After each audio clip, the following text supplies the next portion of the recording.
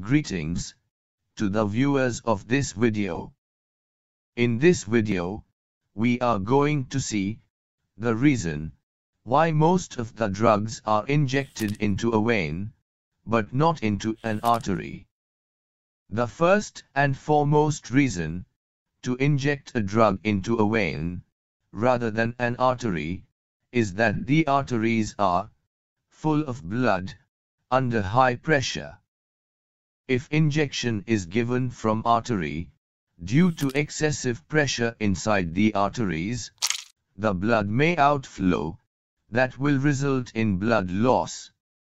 Since arteries have higher pressures, you will need active power, or pressure-assisted injection, and gravity-assisted infusers will be useless. Like an intravenous fluid bottle, connected via intravenous line.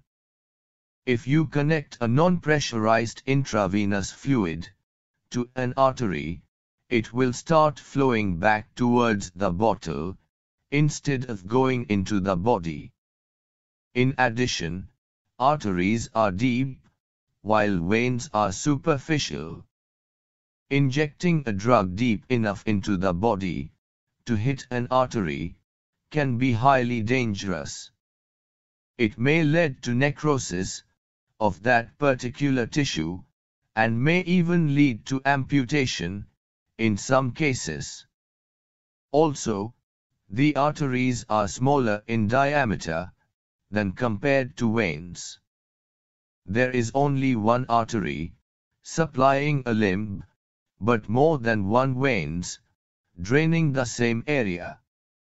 If you inject a drug in an artery, except in route of aorta, all the injected drugs will go through one specific organ the artery supplies, in high concentration, and lot of drugs will be absorbed in that tissue, leading to local overdose, or toxicity, or blockade of capillaries.